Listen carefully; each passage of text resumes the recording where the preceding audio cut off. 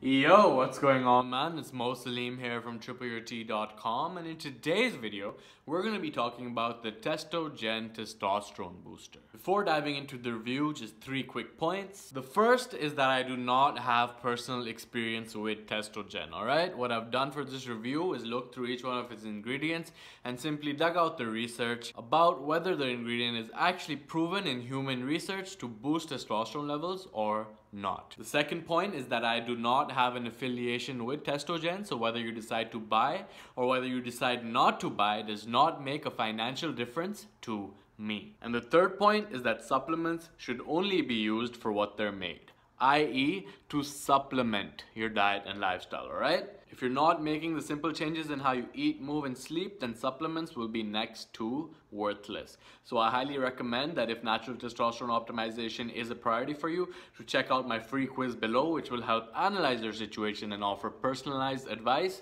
moving forward. With that being said, let's dive into the review. Alright, so the first ingredient in Testogen is 2000 milligrams of D-Aspartic acid. I've done an entire separate video on D-Aspartic acid, which I'll link out to below, but let's quickly go over a summary of whether it is actually proven to boost testosterone or not. So there's a bunch of research studies that have looked at D-Aspartic acid, and many of them come to different conclusions. Some find that it increases testosterone, some find that there's no change, and some find that if you exceed a certain dosage that it can actually decrease testosterone levels. Based on my analysis of the research, I find that supplementing with D-Aspartic acid can boost testosterone levels in the short term, which seems to be between 12 to 14 days, but in otherwise healthy men, this increase returns to normal after the 28-day mark. But this increase can persist in men who are infertile or who have very low testosterone levels to begin with. And also in one study they found that when subjects supplemented with 6 grams of D-Aspartic acid,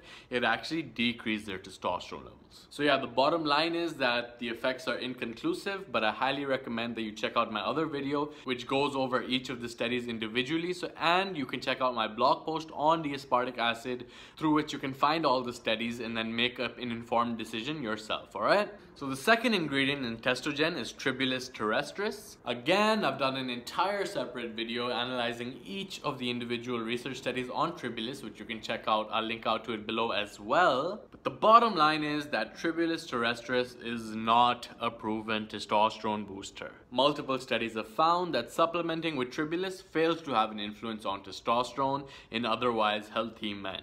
And even in infertile men or men who have very low testosterone levels to begin with, supplementing with Tribulus has a very minor influence on testosterone. But the reason that so many supplement companies add it to their testosterone boosters is because it is a libido enhancer. And I've gone over this point in many of my previous videos, but the bottom line is that libido and testosterone are not the same thing, alright? Although higher testosterone levels are correlated with an increased sex drive, increasing your sex drive does not directly translate to higher testosterone levels as well. So the reason that Tribulus continues to sell so well is because men think that it's working, alright? But just because it boosts your libido does not mean that it boosts your testosterone levels as well, alright? Because multiple studies have found that Tribulus does not have an influence on testosterone. So next up on the Testogen ingredient formula is ginseng. So ginseng is a herb that has been supplemented for thousands of years, and its benefits include improved brain function,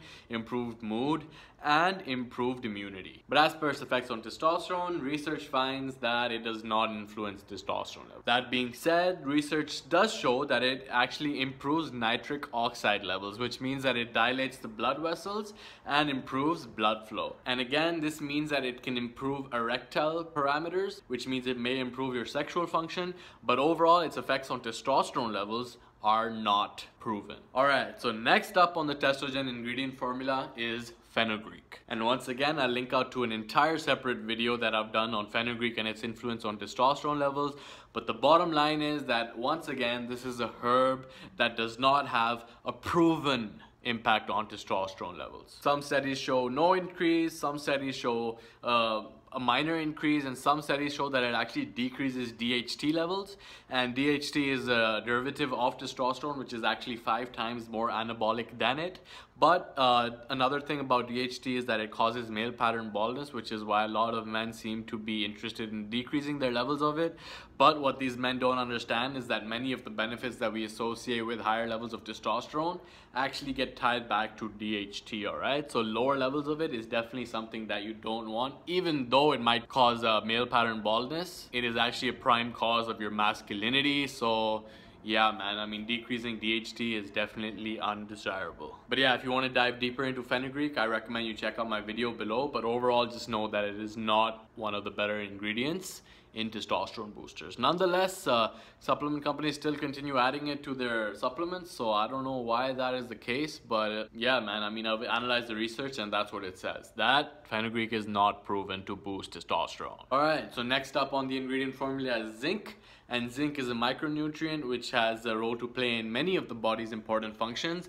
And as per its effects on testosterone, yes, if you are deficient in zinc, then topping up your levels can increase testosterone levels. But if you're already getting enough zinc through your diet and lifestyle, then topping up your levels even further will not boost your testosterone. That being said, if you live in a warm climate or if you're an athlete and you sweat a lot, then supplementing with zinc can be important for you since a lot of it is lost through sweat. But overall, I wouldn't say that zinc is necessarily a testosterone booster as much as it is a testosterone normalizer. That's because it will only increase your testosterone levels to the extent that you're currently deficient in zinc. And finally, testogen ends with a bunch of vitamins and minerals that are good for overall health, but their influence on testosterone is not exactly direct, alright? So there you have it, a quick look at the testogen ingredient formula.